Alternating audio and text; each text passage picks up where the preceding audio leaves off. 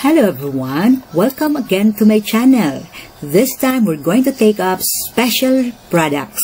And one of the special product is the square of binomial. To understand more about this, let us have an example. Given the expression, the square of the quantity a plus b, if we are going to rewrite this in expanded form, that is the same as the quantity a plus b multiplied by the quantity a plus b.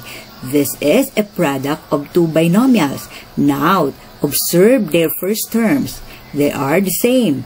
Observe their last terms. They are also the same. And to find the product of these two binomials, we are going to use the so-called FOIL method.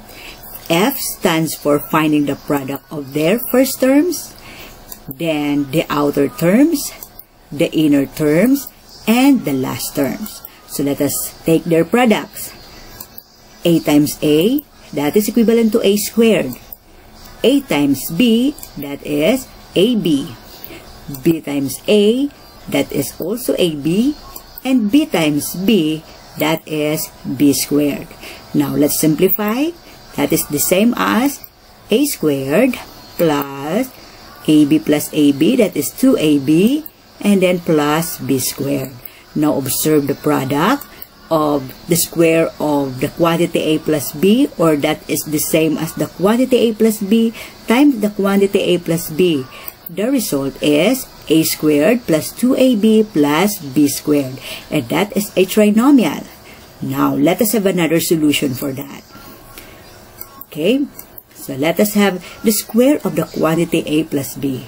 I'm going to give you the 3 steps in finding the square of this binomial. The first step is square the first term. Now, if you're going to observe, we have here a as the first term. On the first step, we are going to square the first term. And when we square, that means to say we are going to multiply by itself. And what is a times a? That is equivalent to a squared. And that is the first term of the result. Second step is twice the product of the first and last term. That means to say 2 times the first times the last. And what is 2 times a times b? That is equivalent to 2ab. And that is our second term of the result. And since that is positive, we're going to write a plus sign to separate the terms. Now, third step, square the last term. Our last term is b. When we square b, that is the same as b times b, that is equivalent to b squared. And that is the last term of the result. And since that's positive, let's have again a plus sign to separate again the terms. So this is the result of the squaring a plus b. Let us have another example.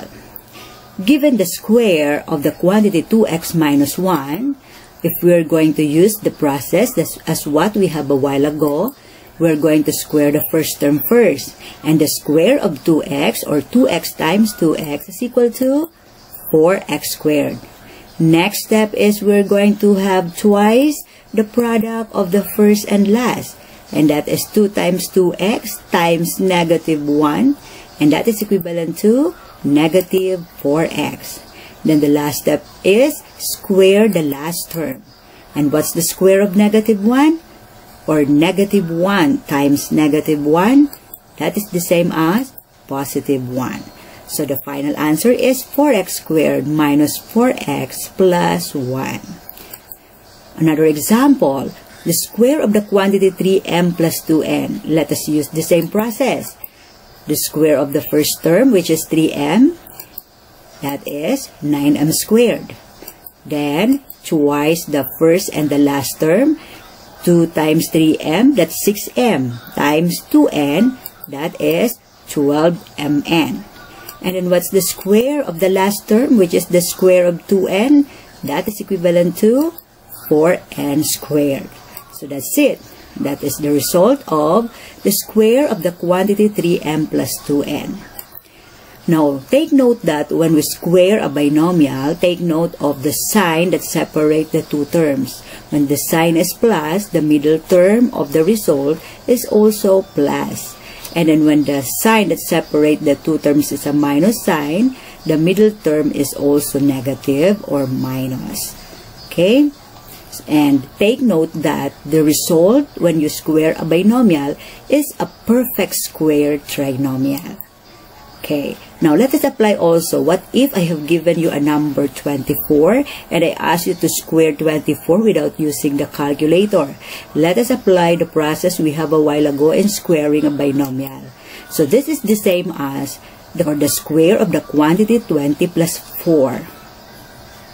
Now, doing the same process, if we are going to square the first term, and then twice the first and last term, and squaring the last term in 20 plus 4 as our binomial, we will arrive on 400 plus 160 plus 16. And 400 plus 160 plus 16, that is equivalent to 576. So that is the square of 24. Okay. What if we have a problem? If one side of a square is represented by the quantity 2x plus 3 units, what is its area? So we're going to have several steps in solving this problem. So the first step is what is or what are given in the problem. That is the side of the square, which is equivalent to 2x plus 3 units. Second step is what is asked in the problem? The area of the square. And the third step is what formula are you going to use? Since you are asked to find this area, the area of a square is equal to side times side or side squared. Or in symbol, that is equivalent to A equals S squared.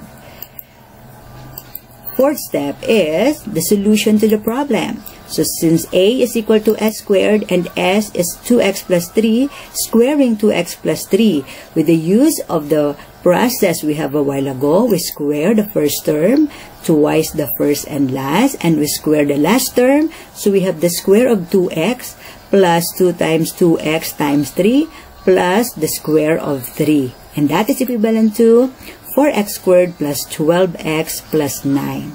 And the last step is the answer to the problem. So what's the answer to the problem? The area of a square is 4x squared plus 12x plus 9 units. Now try squaring the given binomials here. Number 1, the square of the quantity c plus 5d. That is the same as c squared plus 10cd plus 25d squared. Number 2, what is the square of the quantity 3k minus 7? That is equal to 9k squared minus 42k plus 49. And what is the square of the quantity 6x minus 3? That is equal to 36x squared minus 36x plus 9. And the last one, what's the square of the quantity 4w plus 9? That is the same as 16w squared plus 72w plus 81. Thank you for watching and learning with me. Don't forget to subscribe, like, and share my video.